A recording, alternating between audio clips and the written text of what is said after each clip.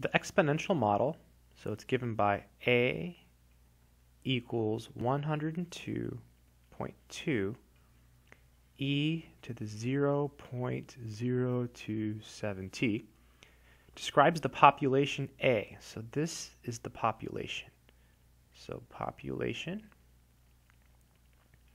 of a country in millions, t years after 2003. Use the model to determine the population of the country in 2003. Okay, so let's say we wanted to find the population of the country in 2004 instead. So 2004 is 1 year after 2003, so we would plug in 1. If it was 2007, then that's 4 years after 2003, so we'd plug in 4. So we want the population in 2003.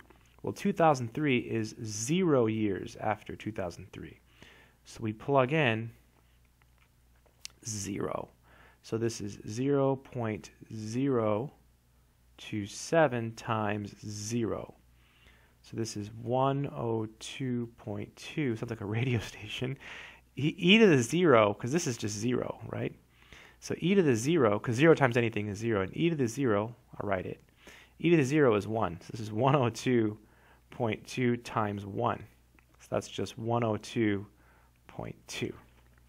So the population of the country in 2003 was 102.2. Let's try it. Moment of truth. Wow, and that's it. That's the entire question.